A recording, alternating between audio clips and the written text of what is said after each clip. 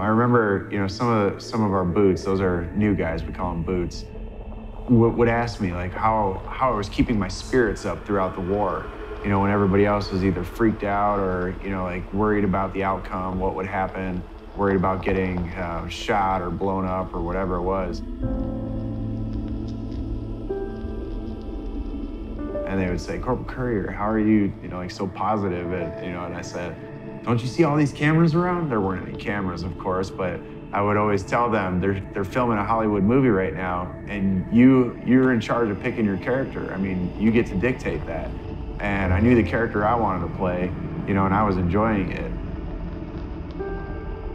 I didn't enjoy all the things that I had to do along the way, but as far as like a character and a leader and a role model, I knew what I wanted to be and I knew how I wanted to serve my country. I wanted to do it with respect and pride.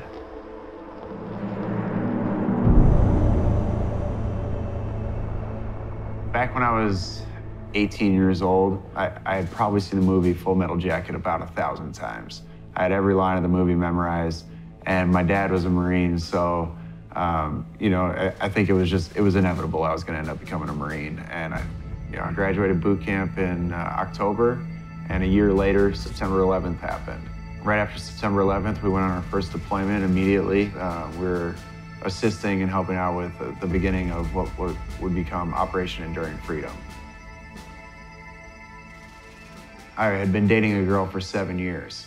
And while I was over there, she had sent me ring sizers and wanted to start planning the wedding for when I got home. I picked the one that fit my finger. I sent it home to her, and I just, smiled when I put it in the mail, let her do her thing, to plan a wedding. It had already been 7 years. I had been dating the girl since I was 15 years old, since right when I turned 15. She was my first everything, I loved the girl to death.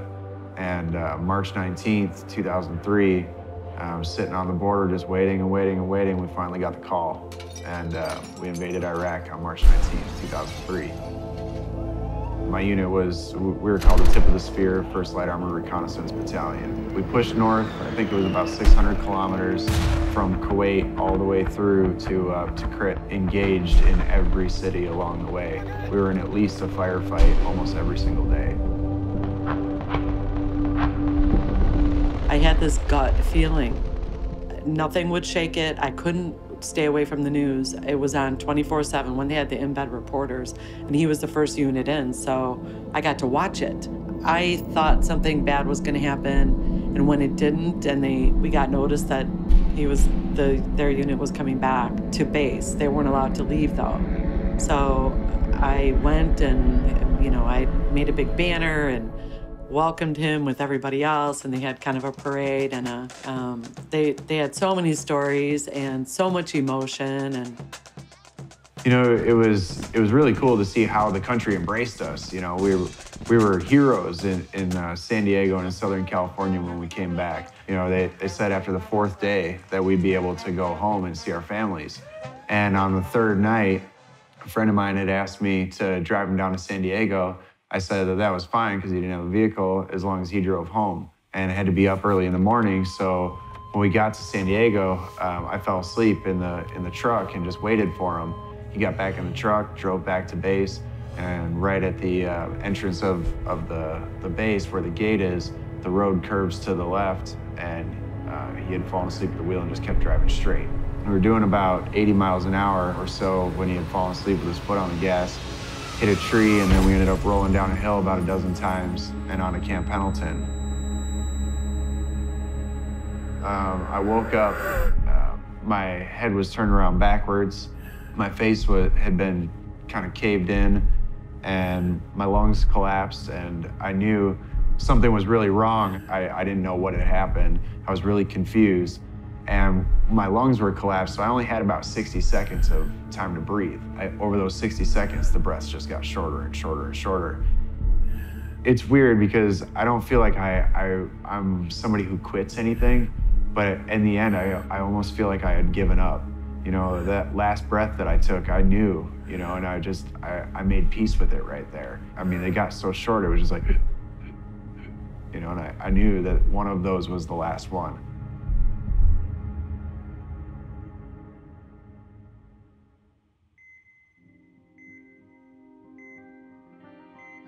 And then I woke up 5 days later in a hospital. I heard my brother's guitar playing and I heard him singing in my hospital room. And I came out of the coma, and they told me right away that I had broken my neck in the accident and I was paralyzed from the neck down. And at first, it wasn't even a big deal to me when they told me, because right when I got the news, it was like, well, I can overcome anything. They might say that I'll never walk out of here, but give me a month and I'll be running again. The doctors told me that wasn't going to happen, and I always thought they were wrong. And I think after about the first year, 18 months, I finally, it started clicking that they knew more than I did about the severity of my accident, and that I was never going to walk out of the hospital or get out of this wheelchair. It couldn't be, because I already made sure. I flew out there. I touched him. I stayed with him in his barracks for 3 days. I knew he was okay. They already had to operate. They didn't know if he was even going to survive. He broke his neck. I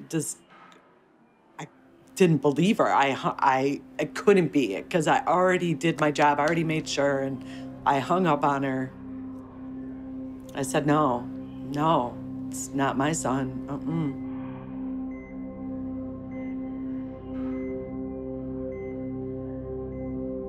So right when I got home from the hospital, I got to see my family and I got to see Maureen. The next week she had started moving her stuff in with me, and she called me and I was already in bed, and I was just, barely awake. And she said, hey, I just want to let you know I'm going to be working late. And I said, I'm actually in bed already, so go ahead and work late, and I'll just see you whenever you get home. And I woke up the next morning and my bed was empty. She wasn't there. And right away I knew something was wrong, and then my phone rang and I couldn't answer my phone. I knew when my phone was ringing and it was a number that I didn't recognize that something was wrong. And I heard my mom come down the hall and answer the phone in the kitchen. I heard her say hello. I heard silence for a minute, and then I heard the phone fall and hit the floor, and then I heard my mom fall and hit the floor. And when I heard that and I heard the tears start, I knew right away, and she had passed away in the accident.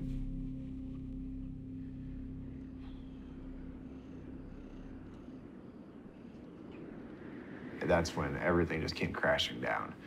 The reality set in. I started feeling really sorry for myself. I would cry looking in the mirror. I couldn't even stand looking in the mirror and seeing myself sitting 90 degrees. I was such an active person, and my physical fitness was such a big part of my life. I went through a long period of time where I couldn't even say a single word.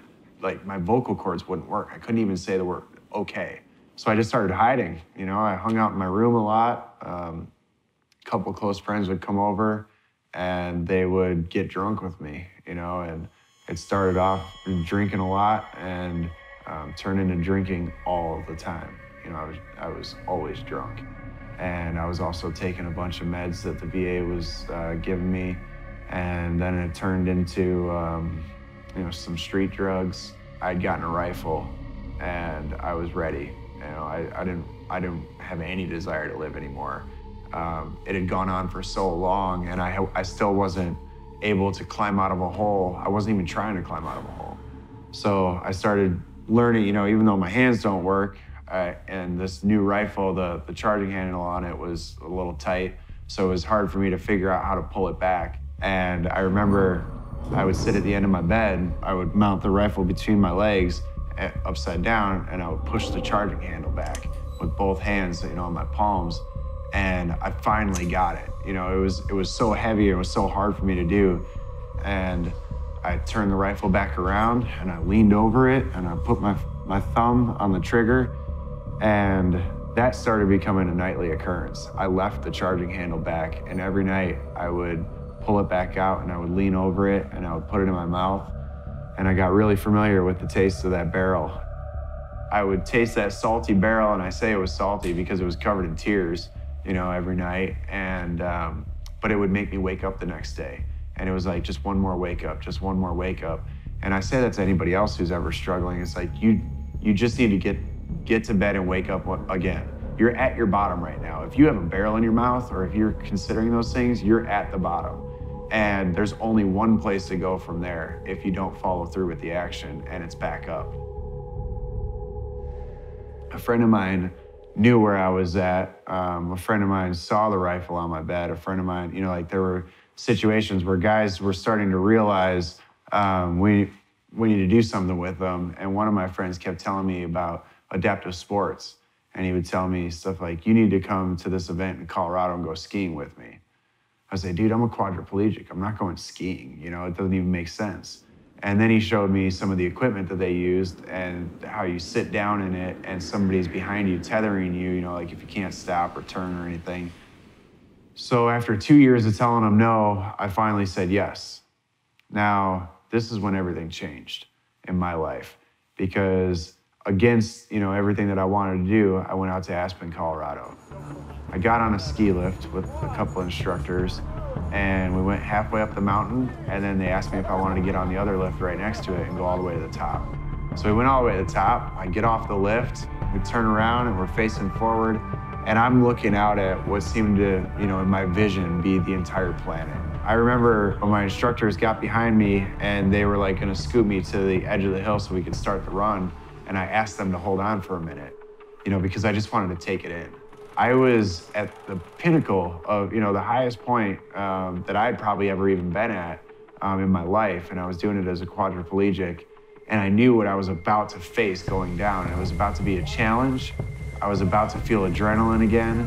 I was about to like find that piece of me that I had felt like had been missing for so long. Everything for me changed in that moment. It was very motivating. So now the next chapter starts. You know, this is the beginning of the next chapter. You know, all of a sudden, there was this goal that I didn't even really have, but I had just met, you know. Getting out of my comfort zone gave me the confidence to think like, heck, if I can do this, I may as well, you know, like, it just set this thing in motion. So I started going back to school, and then I signed up for the National Veteran Wheelchair Games. And when I went to the National Veteran Wheelchair Games, I met a whole new group of peers, a lot of them in very similar situations, a lot of quadriplegics and a lot of paraplegics. All these new friends that I met, I asked them all if I would see them again at the next event. You know, I was hooked at that point. And everybody had the same response. It was always, well, if I can afford it. And I'm thinking, you know, there was like a light bulb went off. I was like, wait a second. So you would be at all these adaptive sports, and so would I, if we could afford them. Well, let's do something about that. You know, like, I don't know what the solution is exactly, but with all of our powers combined, we can fix this, right? So like 50 of us in a hotel lobby just started brainstorming some stuff. And we're like, well, we'll start a nonprofit that keeps people on the move. Oscar Mike, on the move, right? The name just, it just was immediate. Oscar Mike was a term that we used in Iraq all the time that told people, when somebody said, I need you to get Oscar Mike, you didn't even think. There was no hesitation, you just started moving. You knew that they either needed help or you needed to get that, you know, you needed to get somewhere fast. That was it. Let's get people moving. Let's shorten that period of time. Like me, that was a half a dozen years. Let's make that shorter. When it came time to saying, well, who's gonna do this? You know, yeah, the idea is there, we're all agreeing on it, but who's gonna do it? I remember saying, well, I got a 2-car garage, you know, we can use that. And then 3 other guys all said, I can come out to Illinois for 6 months probably. And I got 3 guys to come out to Illinois for 6 months, rent a house, and right next to mine, and help me start Oscar Mike in a 2-car garage. We contacted an attorney to help us file for a nonprofit, a 501c3. He helped us file it that day, but he also said that it could take up to 2 years to get approved. And, you know, that was a little disheartening to all of us, so we asked if we could also file for a business there so we could start doing something, we could start raising money. And he said, yeah, we can file a business today, you guys can start right now. So we did that, and we filed for an LLC, and we started Oscar Mike Apparel. So Oscar Mike Apparel helps fund the nonprofit, the Oscar Mike Foundation, and you know, it's the reason that we get to do what we do. It keeps us on the move.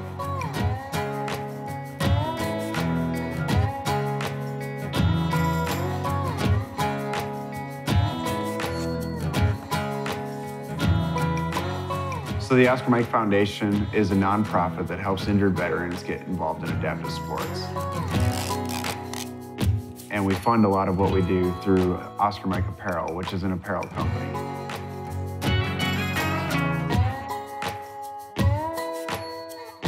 Now, Oscar Mike is bringing the veteran service organization community together through apparel, even though we still have our nonprofit. So we're helping injured veterans get involved in adaptive sports, and we're bringing the community together through our apparel.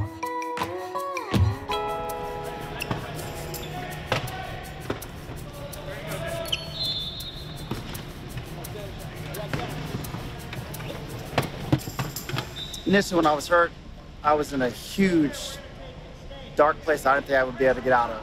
One point, I contemplated, ending it all, but then I thought about who I would leave behind, and I just couldn't do it.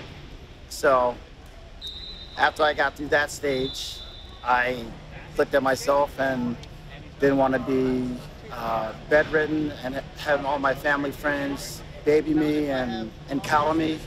I met Tim Bixey at the National Rugby Team's clinic 3 years ago. That's how I found out about Oscar Mike, and I've been with him since. In my old unit, our motto was deeds, not words. And I live by that even today. Show me something, I don't want to hear about it.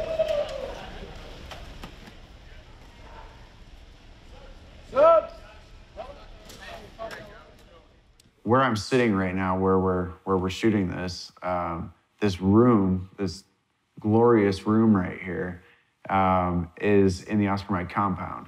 It's our first facility, very large home, 7 bedrooms, 5 bathrooms, and the purpose of us having this is to rehabilitate veterans, and maybe not even rehabilitate them. Maybe some of them have already been injured for a long time, but to give them a place that they feel like they're at home, they're a part of the family, they're breaking bread with us, they're training, they're kicking each other's butts, they're heckling each other all day long, and the community grows stronger and stronger and stronger, right? That's the purpose of this facility. And even though we just opened it, it's already working its magic. But this is a template, this is number 1.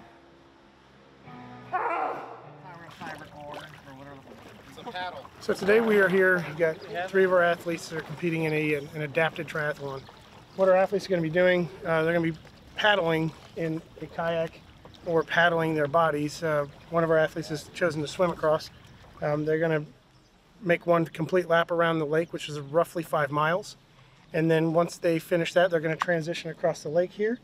And then from that location, they are going to run, or one of our athletes has chosen to push in a wheelchair rugby chair. One of our rugby players is here and is going to do that with him. So we're looking for them to be able to adapt and move efficiently through the water, on the land, in whatever their event is that they're competing in.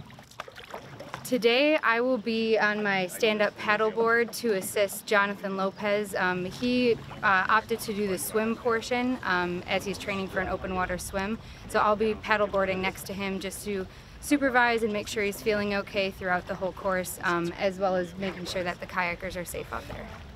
Some of the athletes that we'll get on a weekly basis may or may not do physical activities like this on a daily or weekly basis. So it's kind of testing that out, seeing their capabilities, and kind of challenging them to see how far they can go.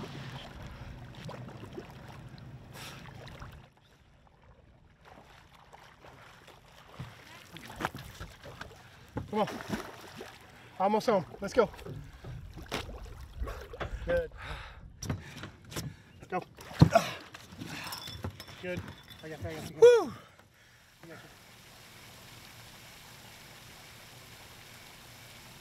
The other day I was driving home from work, and it was, it was a busy morning. I went to the hospital, I stopped by and saw you guys at the clinic, I went to work, I stayed at work late, and I started, when on my drive home I was by myself and I got some windshield time, and I was like, I just started like smiling, even though I was really stressed out at the time. And I realized why I was so happy is because I was on my way here.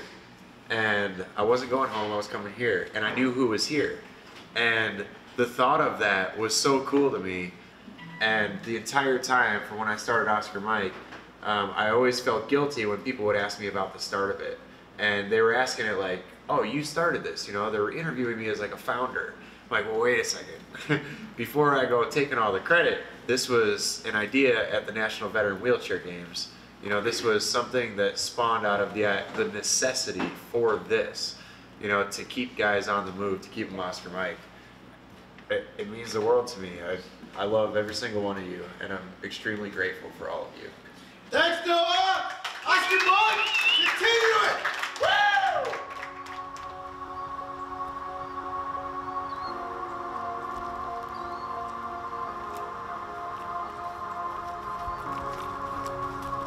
You know, like when we started this thing in a garage with, you know, $100, I really never thought guys would end up getting tattoos that say Oscar Mike on them or our logo on their bodies.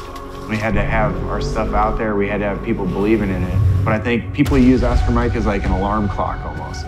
When you don't want to get out of bed in the morning, you think about it. And you think that if you use the term Oscar Mike, or you think about, heck, if you're an able-bodied person, let's say, if you've never been injured, you know, you're having a rough day, your alarm clock's going off, you're like, I'd rather sleep in. Maybe I was out drinking last night, who knows what your excuses. Everybody has excuses when their alarm goes off. But you start thinking about us and all the injured veterans that you see through all of our stuff.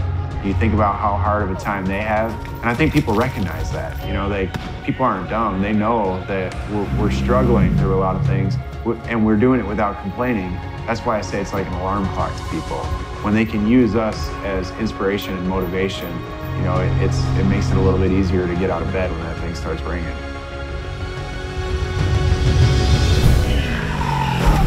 When you're out running, you know, even if it's a mile, you're not thinking about anything else. You're thinking about finishing that mile. You're thinking about finishing it faster than you did the last time. You're breathing in this fresh air in an intense way. The endorphins are going up. It is like meditating in a way, working out, being physically active. And then you start beating goals. And goals are so important for every human being. You know, it leads to the next thing, and the next thing, and the next thing. Oscar Mike is like, it's encouragement for people to just keep crushing their goals.